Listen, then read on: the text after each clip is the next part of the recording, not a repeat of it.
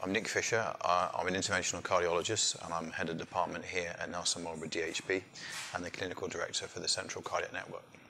STEMI is an ST elevation myocardial infarction. It's when you have a blockage of one of your major coronary arteries, what people would colloquially say having a heart attack. When you block off an artery, the muscle supplied by that artery will die if that blockage is not open within 2 hours.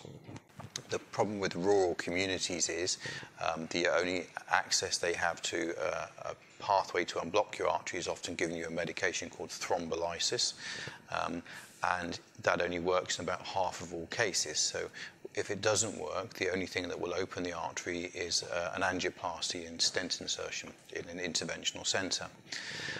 We therefore came up with a pathway that would arrange for the patient to have early diagnosis, and that would be the ambulance would be called to the patient's home. The ambulance would make the diagnosis. Wherever possible, the ambulance would arrange for an immediate transfer to a PCI interventional centre where they could receive angioplasty in preference to having a medication.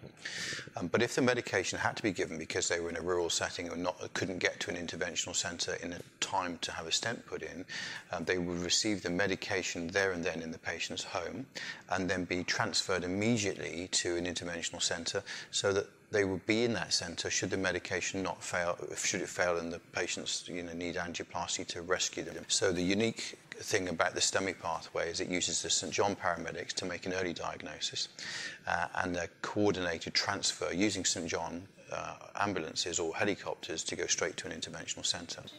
Well, we were one of the pilot sites. I was in a northern hospital, one of the pilot sites for this project, and based on the success, it's now going to be a national project, and the expectation is that the way in which we treat people here will be the same throughout New Zealand. It shows that you don't have to be in a big centre to create change. Even the cardiologists that are in the rural centres have the capacity to affect change on a national scale. And I think that's great for job satisfaction, if you like.